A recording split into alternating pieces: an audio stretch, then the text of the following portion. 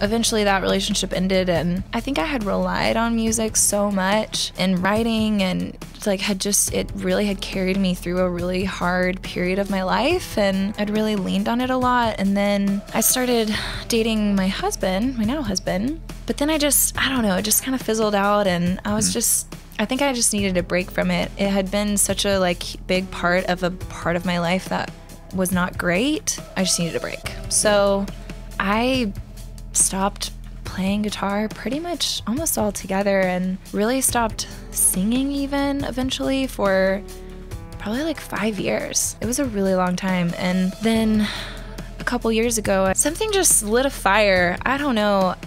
I don't even know what it was, but I just woke up one day and I told my husband, I need to go for it. I need to really do this. I need to do whatever it takes, and I need to try and see where it takes me. And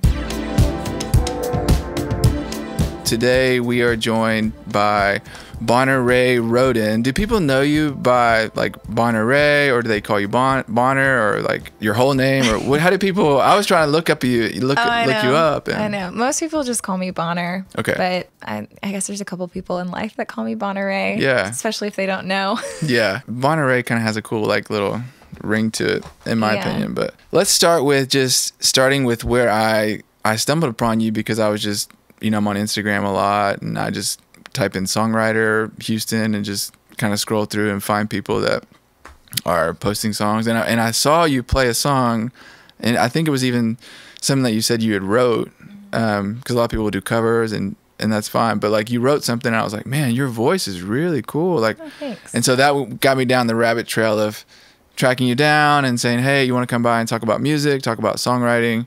So really appreciate you being here today. Awesome. I'm excited.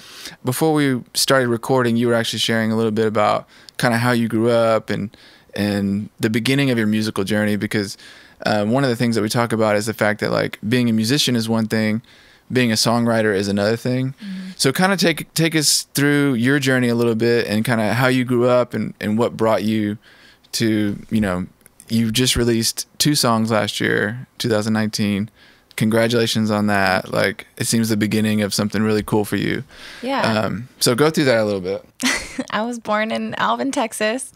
So grew up there, and I grew up just listening to, all the great country artists and Shania Twain and all that, and always loved music. I grew up singing in my church. I sang from the time I was little bitty in elementary. At the Christmas programs, would sing solos, and grew up into junior high and sang in the church band, and still on my church worship team to this day. Cool. So that was kind of a big part of, I think, like getting me going in that. Did you have a natural talent, or do you feel like you had to work at it? I think I just always thought that I had a good singing voice. Everybody does. I do. I don't, but I do too. Sounds so vain, but it never, and there's so many people out there who have great singing voices, but they think they're terrible and they won't sing in front of people. But I never had that issue, and I just always kind of assumed that I was really awesome. Which is so ridiculous. But yeah, so I took voice lessons in high school. Looking back on it, and I've taken voice lessons more recently just to kind of improve and strengthen my voice a little more. And looking back on my voice lessons in high school, I'm like, I don't really know how much good that was doing. But I did that for whatever that was worth. Were you learning an instrument at that time, or just singing? I know we talked about this earlier a little bit, but my mom made us all take 6 years of piano. It was a requirement in our household. I have 3 other siblings, and like she said, 6 years. That was 6 years. That was the requirement. Not 5 or 7. Not 5. Not 6 years. It was, you had to do 6 years. I think really it just was like, that was how long me and my brother lasted before we pitched a big enough fit to where she let us stop. And so that's what she required of my sisters as well, who are younger. So I'm not really sure if that's how the number came to be, but that's 6 years. So I did that. I hated it at the time. She always told me, you'll be so glad that I made you do this one day if you ever want to learn another instrument. Is that true? My kids are in piano right now. Do you believe that or no? I eventually, when I started teaching myself to play the guitar, I finally literally went to my mom one day and said, please don't gloat in this, but thank you for making me take piano. Shout out to mom right there. So I'm sure that was a high point in her life. But But yeah, so I did that, and then I kind of tried to play guitar a few times, and I never really stuck with it. And then Taylor Swift came out with her first album, and that was my big inspiration. I thought she was so cool and loved that she played guitar, and she just looked so fabulous up there. And I was like, I'm going to learn to play the guitar. I'm going to do it. So it was over a Christmas break. I was in high school. I think I was maybe a sophomore in high school, probably. Over Christmas break, I just sat down. Were you trying to learn Taylor Swift songs? Oh, yes. My first song that I learned, that's what I did all Christmas break. I had a Baby Taylor that I don't know why we had it, but we had a Baby Taylor. Wow, that's a good guitar. Yeah, no, it was great. Yeah. Small, which was probably good, honestly, starting to try to learn. But started on a Baby Taylor, and all Christmas break, I played Tim McGraw by Taylor Swift, that like first big hit of hers. I just played it over and over and over and over until my fingers were just raw. And yeah, eventually started throwing in some Sugarland songs. Were people supporting you along the way, like, man, that sounds cool? Or like, were they like, you need to work on that? No, people were really supportive. I, at first, of course, was just around my family, but I remember a couple of my friends knew that I was playing guitar and singing, and my brother as well. And brother and I were close in age, so we went to school together. And I was in Beta Club, which was this honor society at my school, and we went to convention every year, and they did a talent portion. And my school had always done, there was group and there was like solo talent, and they were two different competitions, and we'd always done group, but it wasn't very good, and they were really hoping to revamp it. And our teacher, who was in charge of Beta, asked in a meeting if anyone would be interested in doing the solo talent, and I did not raise my hand. Yeah. And then all of my friends and my brother ratted me out and said, Bonner plays guitar and sings. We should make her do it. She should do it. She should do it. And I was like, oh my gosh, no. Pressure. I had never, played guitar and sang in front of people. I'd sang in front of people lots of times, but never played guitar and sang. And so I was really kind of like, whoa, okay, everybody calm down. But I ended up doing it, and that was the first time that I ever played guitar. Did you feel like this is cool? Like when you, or were you nervous as? Loved it. Oh, really? I loved it. I did Concrete Angel by Martina McBride. Okay. And it was just the coolest experience. I got up there and did it. I was so nervous. Got up there and did it. And then after the first verse and chorus, everyone just started cheering. Wow. And I was like, oh my gosh. Like, and it really amped me up. I think I ended up speeding the song up because I was just so amped up. And afterwards, I got a standing ovation, and that was like a couple thousand people. And I was just hooked on it. At first performance? Yeah. That's great. I think it's on YouTube, oh, actually. Really? I'm pretty People sure. Should look that up. That's awesome. Your fans should definitely look that up. That's crazy. So how old were you at that point? I think that's high school. I think that was actually my sophomore year. Okay. So maybe I picked up guitar my freshman year. Or maybe I just really went for it. So there's a big gap between you performing live, 2019 releasing 2 songs. Like, what's the journey been for you to eventually get to where you are now? I'm not trying to be rude and say why it takes so long, but explain that a little bit. In high school, I did some, I sang at the Beta convention every year. I did the talent portion, which was really fun for me and kind of my big thing. And I continued to sing in church. I was the junior high worship leader for the church that I was attending in high school. So I did that every week. And then I would do I got asked to play at this little artist pop-up thing in a park one time. And I played at some talent shows and county fairs, but I don't know. Honestly, my dad kind of really pushed me at the time and was like, you really should go for this. You really should go for this. But I think I just didn't really know how or what to do. I mean, when you're a high schooler, were you writing songs too, or just doing a lot of covers and stuff? So I wrote my first song. I believe, my junior year of high school, after the boy I was dating at the time cheated on me. Oh, man. And I went home. I really wasn't that upset about it. I don't know. I was never very attached to my boyfriends, but I went home and I was mad, and I just thought to myself, I bet I could write a song about this. Yeah, an angry, sassy song. It. Yeah, I bet I could do it. And I just had this mental idea of trail of dust and just leaving a trail of dust and getting out of here. That's the Trail of Dust song? Trail of Dust. That was the first song I ever wrote. Wow, this is unpacking. This is getting more and more interesting. Yeah, so that was the first song I ever wrote, and it ended up being my first release in 2019. I'm nostalgic and sentimental like that. And I mean, how many people, the very first song they ever write is good enough to release 10, 11 years later, however long. No, I thought it was great. Yeah. I don't know. Maybe I'm just sentimentally attached to it, but I think it's a good song, and I think I'll always be kind of attached to it because it was my first one. And so after that kind of got my ball rolling as far as songwriting. And then I went off to college, and it seems like everything always revolves around dating a guy. Wrote my first song. Well, now you're married, so you can write all these songs about your husband, right? Yeah. Well, not all of them, not the bad ones. They can't be sad. Now they're gonna be lovey songs and not like angry, sassy songs. I've got something to say on that too, which we'll probably talk about later. Okay.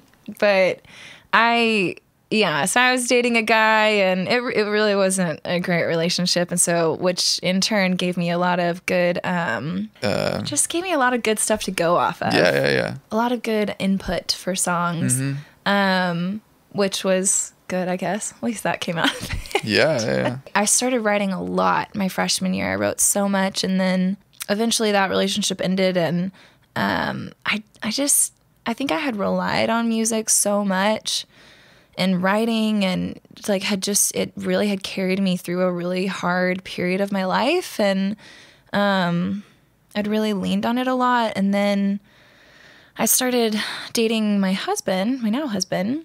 We started dating my sophomore year of college and his freshman year of college. Cool. So started dating him, and I kind of kept up with it for a while, but then I don't know, it just kind of fizzled out, and I think I just needed a break from it. I just needed to take a step back from it, and it had been such a big part of my life that was not great. And I think I just needed a break. So I stopped playing guitar pretty much almost altogether, and really stopped singing even eventually for probably 5 years. Wow. I mean, it was a long time. It was a really long time. And then a couple years ago, I wanted to start playing guitar again, and I picked it back up. And of course, you don't, after quitting that long, you don't just jump back in, and you're not, you don't start where you were when you quit. So that was frustrating for me. And, I got a little frustrated and kind of took another couple months and stepped back and stopped for a while. And then something just lit a fire. I don't know. I don't even know what it was, but I just woke up one day and I told my husband, I need to go for it. I need to really do this. I need to do whatever it takes, and I need to try and see where it takes me. And you're like, I have this good song. It's the first song I ever wrote. I need to put it out. And when you quit writing that long, because writing, sure, I do think it takes some natural talent, but also I think a lot of it is practice as well. And when you quit writing that long, it's not gonna flow as easily as it had in the past. And so that was frustrating too. I just had to work through a lot of just annoying, frustrating little things. And but I was really committed that time. I finally was like, no, I'm really going for this. I'm gonna do it. And I actually I need something big to keep me going. I have to have something specific that I'm working towards, and that's what drives me as far as, at least with music. So I knew I needed to get my voice strengthened again. So I decided The Voice was doing auditions. Oh, cool. So I signed up to go to San Francisco and audition for The Voice. So it was like I had paid for a hotel and a plane ticket. And so I needed to be as prepared as possible. So it really was something, it made me work really hard on getting my voice strengthened again. And just, you know, getting and practicing guitar more and stuff, just in case I made it to the next round or, you know, and I didn't. It what was didn't that go experience anywhere. like? It was fun. I mean, it must have felt good to actually take that step of like, it felt really this. good. I wasn't upset. I mean, it's a TV show.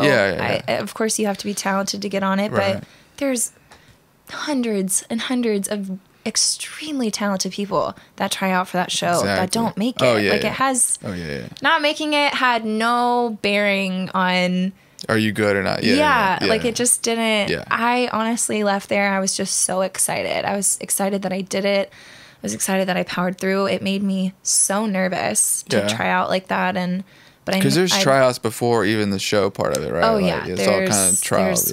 There's so many hoops you have to jump through to get to the show portion of it. But yeah, it was a really, really good experience. And I think opened the door for me. It made me nervous and I powered through it. And so I came back and shortly after that, probably like a month after my tryout, I played my first little gig. I played at a private tent at the Houston Rodeo. Did that show and I asked one of my guy friends who I've known for a long time, Marcus, if you ever look at my Instagram or anything.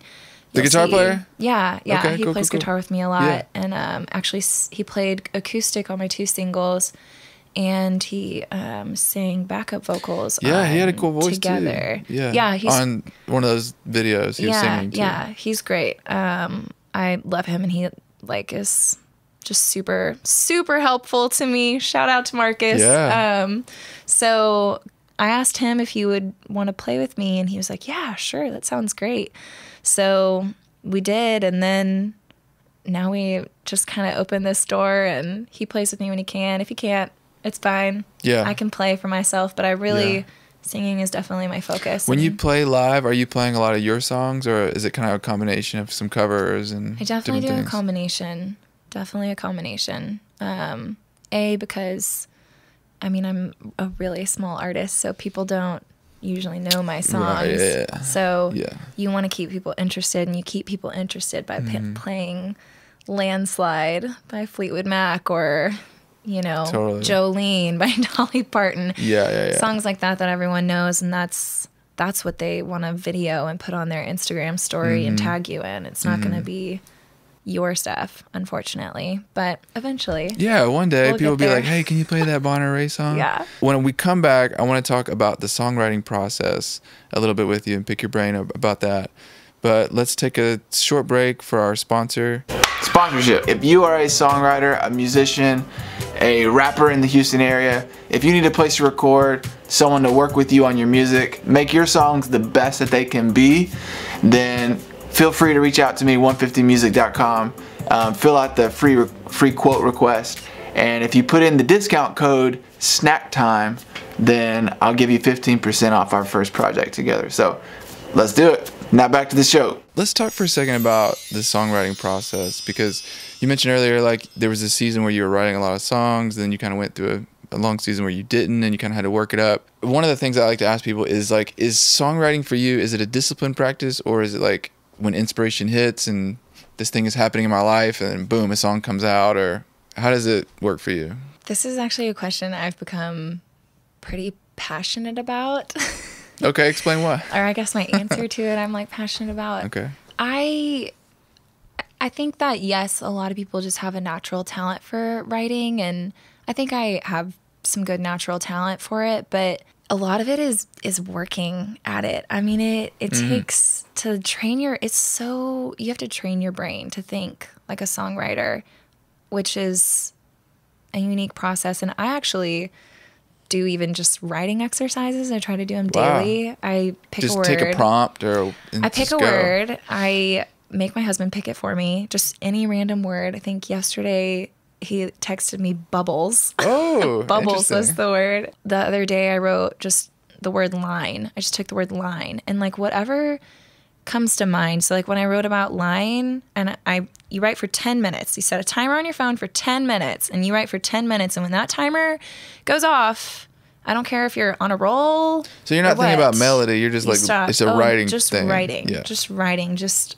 training your mind like to I think. crossed the line, or like there's it's whatever inspires. So line, I took like I kind of took that towards boundaries, like setting boundaries in your life, and wrote about that and just kind of whatever came to mind. And I mean, some days I write just in like kind of bullet points, literally just whatever comes to mind, or some days I write a paragraph, kind of like a short story or something like that, and I write and I do that, and then I usually I like to, you make like it's hard to explain. I'll write like 5 nouns, and then I fold a sheet of paper over so I can't see those nouns anymore. And the next day I'll write 5 adjectives, and the adjectives pair with the nouns. And sometimes you get just some interesting things that you never would have thought of before, or kind of make you think of something else. And so that's really neat, because you're making connections that you're forcing yourself to like think differently, which is going to lead to like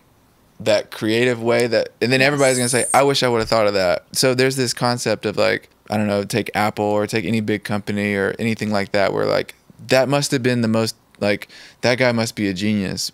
Well, yes, they're really talented people, but it usually came from somewhere. They're just the ones that kind of were able to put it into existence, the proper way. Like Uber wasn't the first people to, do ride sharing, right? But they were the first to like really make it pop. But so it's like there'll be these songs where it's like, man, that's a really cool concept for a song. Wish I would have thought of that. But they put in so much work and time into crafting their way of thinking. Like you're talking about, songwriting is like it's a way of thinking. And there's a recent show put on by the people that make The Voice. I'm blanking on the name. Do you know what I'm talking about? Songland. Yes, I've been enjoying this show called Songland, and it's amazing how they are like talking through how to take your song, which they all sound super cool, but how can you make it better? Like how can you tell a story that's deeper, that's richer, that's more full? It's amazing to me that like you have to put in the work in order to come up with something like good. You know what I mean? Like, do you have alternatively? Do you ever like have bad ideas where you think this is not very good? I try to write. So songwriting isn't my full-time job. So, can't write all day, every day, or even every day, unfortunately, but except for my writing exercises, that's a daily thing. Day. Oh, wow. Try to do that every day. That's cool. It's important. It's the first thing in the morning.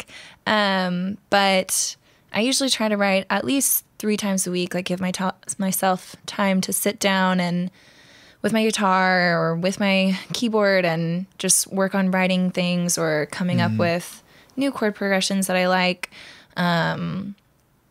So I try to do that around 3 times a week. And then it's just, I mean, some days it flows, and some days I don't know. I wrote a whole song. It's totally finished. It's a totally finished song not that long ago. And I wrote it, and at first I liked it, and then I was like, I just don't think this is that happens to me all the time. This isn't quite right. This isn't quite how I wanted it to be. And then I'll back burner it, and then maybe I'll come back to it later and totally change it.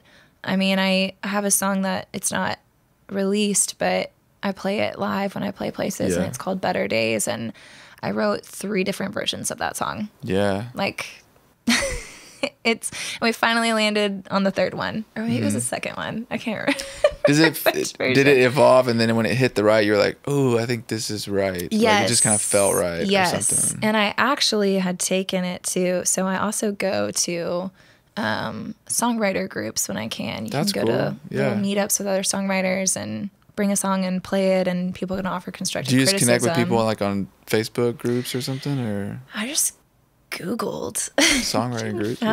found some songwriter groups in the Houston area, and found when they meet and just showed up. Yeah. So, but I took Better Days in one time, and I actually left in tears. because they tore it apart? Yeah.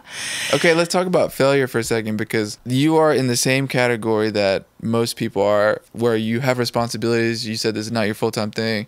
We have these, you know, we're shooting towards something that's our goal, our, you know, our creative passion, but like along the way, like people say, I don't like it. Or they say like, that doesn't sound good. Or I'll share a mix with my wife and she'll be like, this sounds terrible. Yeah. It's like, how do you deal with, are you getting better at dealing with failure? And I say failure loosely because I really don't believe it's failure, but. Yeah. You know, I got home that particular time. I got home and, you know, cried to my husband. And I think you just have to realize too that not everyone is going to like everything, and that's fine. It just doesn't matter. And really you need to do what you like. And really I can handle criticism pretty well, and I really genuinely just want to improve. And so I like receiving constructive criticism, but I think in this particular case I was really attached. I thought I just had a really great idea for a song, and then this guy was like, well, that's just a cliche. And just kind of tore apart my whole just general idea for the song. Yeah. And it was something that I was really excited about, and I think that was what just really like hurt my feelings, I guess. But was that the last version of it, or did after that it got tweaked? No, after that. And so honestly, that's the thing, is it really ended up being a good thing, because I went home, and after I was done crying about it, I was just really mad and just kind of, you know, like, how dare you? Yeah. I'll show you. I'm going to make this so good. Yeah. So I think I wrote the other two versions just in the same day. And then I think I sent all three of them to Marcus. I bounce a lot of things off of Marcus because I think he has a good ear. And he told me which one he liked best. And in That's that particular case, Marcus Yeah. also told me, I'm sorry, unless he's written a bunch of #1 hit songs, Yeah. it doesn't matter what that guy said. Yeah. So the ultimate goal but of, and I was talking about this with someone I had a session with last week. It was like, he was saying like, oh, I need to do that better. And I was like, dude, this sounds amazing. Like, to me. So it's like, only you know yourself. Yeah, I saw you post something at the end of the that. day, it's like, you got to just love it yourself, right? Like, doesn't matter what other people think, but if you think it's awesome. Exactly. It's awesome. And I think it's so hard, too, to not compare yourself to other people. Yeah. I mean, yeah. You know, like, there's already a Casey Musgraves out there. We don't need another Casey Musgraves. Right. There's already a Miranda Lambert. There's, you know, there's already all these people out there. And well, it's hard, too, to, like, I mean, that also, you have to put in the work to figure out who you are as an artist, too, because not only your writing style, but your sound, the way your voice sounds, like the way that you produce things, like it's all work to figure out, you know, as you're being inspired by the music that you listen to, it's influencing you. So you're kind of like maybe sounding at times like this or whatever, but like that's also work, because you got to figure out who you are and why would people want to listen to you as opposed to a Taylor Swift, you know, and that kind of stuff. One of the things that I get into is the fact that like being an artist is nowadays everyone, if you're an artist, needs to consider the fact that you are also a business. As a business for you as a songwriter and as an artist, because you do both, but like what are your goals? Like what would be a success for you looking forward to the rest of 2020? What would be success in 2020? Yeah, like what would be, like you look back and be like, man, I'm really happy with this would be like more of a short term. Okay. Short term. Long term success. Would the success be, hey, I want to be a full-time artist and make a living doing that? I've really tried, because this is something I've wanted for so long, and it really was like such a big dream. I mean, it's so cheesy, but I would go to like concerts of women that I really loved, and like I cry at them. I mean, like I just because it's so inspiring. Yes, because I'm so inspired, because I want that so bad. So I've really tried, like as I'm taking off into it and really embarking and trying and putting myself out there, I've really tried to not put too much mental pressure on it. I mean, long term, if all that ever happens is I play in some bars around Texas and I have a small following of people that really like my music, that's awesome. That's great. If that's all that happens with it, that's great. And I'll be happy with that because I just genuinely enjoy it. And I genuinely love doing it. And I, of course, you know, I set my goals. Right now I'm working on writing for an album. I wanted to be impatient and do an EP instead. And my husband was like, no, if you're going to do it, you need to like go for it and you need to do an album. Let me pause right there and ask you, like, what's the strategy behind that? Because a lot of people are doing the opposite where like, let's just release more consistently, like a single here, next 3 months a single. And I've heard people talk about like, unless you're a bigger artist where people are expecting a full record from you, like what is your main... You know, I don't think we had a strategy. Hey, it's a work in progress. It's a work in progress, man. We're figuring it out as we go. And cool. I mean, I think mostly his thing was he just didn't really want me to do like, 5 songs. I think, you know, he wanted me Well, if you have more in you, I guess, and if you put something else, if you put that full, here's a full 10 songs that I wrote that are all awesome or whatever, like, I mean, people may be like, this girl, like, where'd she come from? Like, she's got awesome songs. Yeah. Maybe a good stepping stone. And I don't know. Maybe I change my mind before I get to album point. Who knows? Yeah. I'm just trying to wing it. Yeah. And take advice from people as I get it. Yeah. Well, and that's another reason why this podcast exists, because I want to connect with people that are at different stages of their career and be like, hey, how could you encourage this person? Because there are people like yourself that have actually never put out music. I work with a ton of people who this is like their first song that they'll ever put out. So like you are a step ahead of those people, and there are people that are a step ahead of you. So it's like learning, you know, and being open to learning is so important. Talk about details of where people can find more about you, your music. You said you were playing live in Galveston coming up, but talk us through like your schedule, like what's coming up, like where can people find more about you? Well, I have a website, bonnerrhae.com, and then social media as well. I'm on Facebook and Instagram, and then all my music is, I mean, it's out, you know, everywhere. Cool. You stream or buy music. So all those good places to check things out. I always make event pages on my Facebook for any upcoming shows I have, and same with my website. They're listed on there as well. I have that little private show coming up, and then I've got a show in Galveston coming up. I think it's March 27th. Where are you playing in Galveston? It's called Jamocha Bean. Okay. It's a coffee and wine bar. Okay, cool. And beer. I have a songwriter that I work with who lives in Galveston, and she plays at a few coffee shops and stuff. So yeah, it was. So I played there, I think last month, and it was really fun. Cool. And there was a bar next door, and people actually ended up coming over from the bar. Just they heard you singing. Yeah, and they just like came over and that's good. Yeah, and like they were literally standing in the doorway, like poking their heads in, like smoking their cigarettes and drinking their beer from the bar next door. Yeah.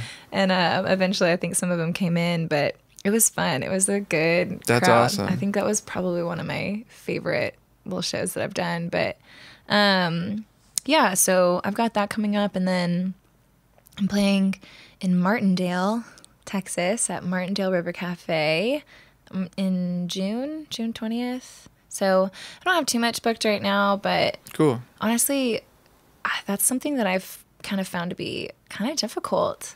Booking and stuff, and finding places to play. Yeah, it really is, because I mean, there's lots of places I've reached out to that I'm definitely, you know, at the level where I could play at these places. Yeah. I'm not shooting my shot or anything. Are they turning you down, or are they just They're like, not turning me down, they just don't respond. Yeah. They just don't respond. Persistence. I know, and I'm like, if you think I'm gonna stop emailing you just because you haven't responded to me, you are sorely mistaken. Totally. Prepare for 10 more. What would be your dream performance, like locally here in Houston, if you could play somewhere? I would love to play at the Heights Theater. Okay. I love that venue. It's so, it just like feels intimate, but it's like a bigger venue. I don't know.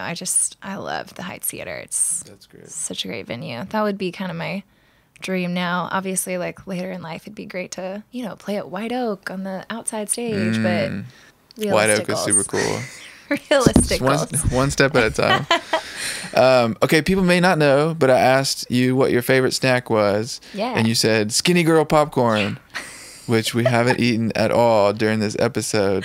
But so you're a big popcorn fan. Yeah. There may not be more to that story, but I always think this is kind of an interesting point for people to know about you is like, if they wanted to get you something, just get her popcorn. Just give me some popcorn. Yeah. But it has to be popped popcorn. It's not the same if you buy that like pre-popped in a bag kind of thing. It's not the same. It's not the same. But it's just a good. Well, I have this Skinny Girl popcorn that you can take home. This box of extra stuff. You sure you don't want it? No, I'm not a skinny girl, first of all. So hey, my husband eats it too. And he's not a skinny girl either. So okay, I didn't see. Okay, I'm gonna keep the box then. There you go. There you go. Actually, it's the best. No, so thank you so much for coming by today, talking about songwriting, talking about music. I really enjoy this podcast because I get to meet people like yourself. And what I've come away with mostly, and I'm getting that vibe now, is that like you do what you do because you love it. It's like that first time that you got up on the stage and performed. It's like there's something in you that just is like, this feels right. And I think when you combine that passion with a drive and a persistence and I'm going to make this happen kind of mentality, then beautiful things can happen. So I can't wait to continue following what's going on with you. And just, I don't really know how else to close the show, but so thank you for coming by the show today, and keep it up. Yeah. That's what I always tell people. Keep it up. Keep it up, man. Thanks for having me though. This is fun.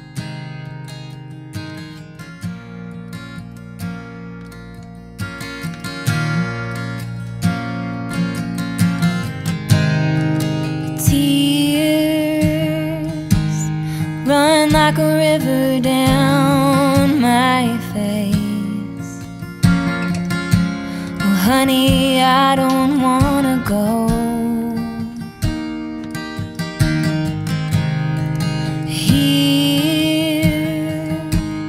Here we stand in the evening light. Never easy to say goodbye. One day I know you'll take me away. One day we'll build a home far away from all the hurting and leaving, missing and wishing we could stay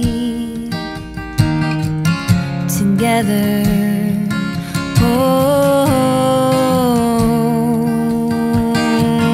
Forever.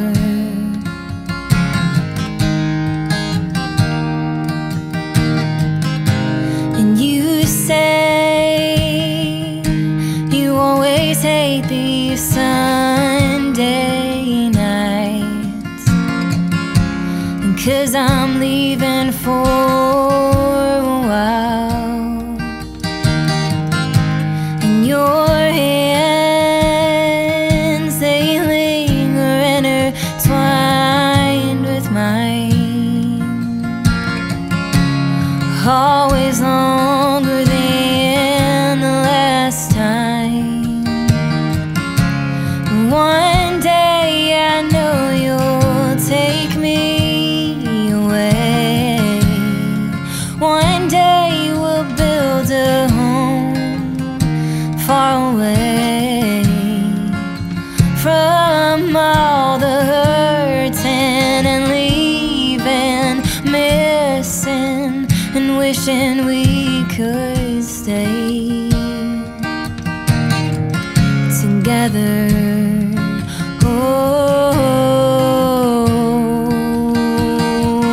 Forever.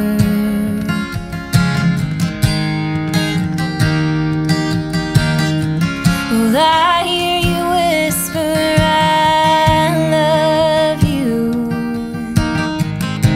and you know I love you too.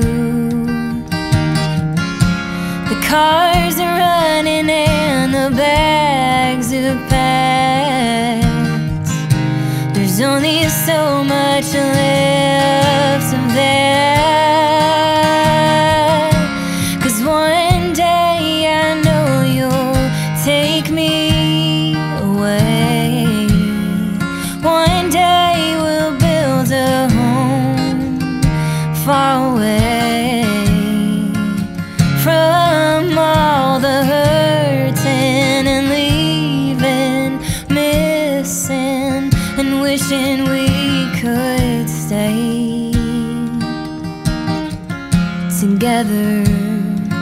Oh, forever.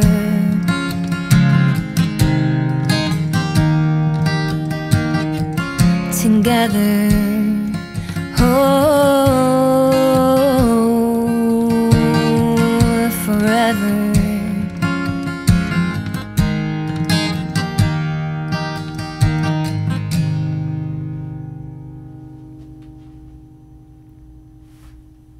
You killed it. You did great. I don't know what to say. Like, that was great. I like almost did the wrong thing a couple nervous about times, what? but You're a professional.